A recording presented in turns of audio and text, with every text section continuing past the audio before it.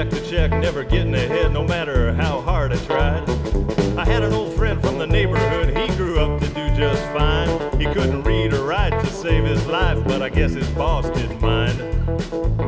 Now I never quite knew what my old friend did to get that money rolling in, but life I guess can be pretty good for a state committeeman. So one night over beer at the local bar, I said, how'd you make your dough? My friend just grinned a wicked grin, said, here's all you need to know.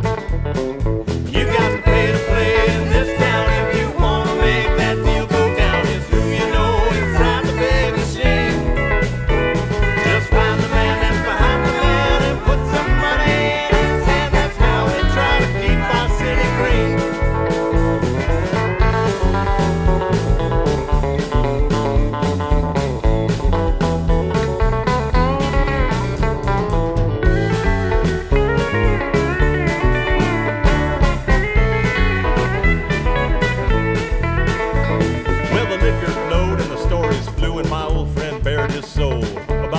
Bids and getting neighbor kids good jobs on a ghost payroll.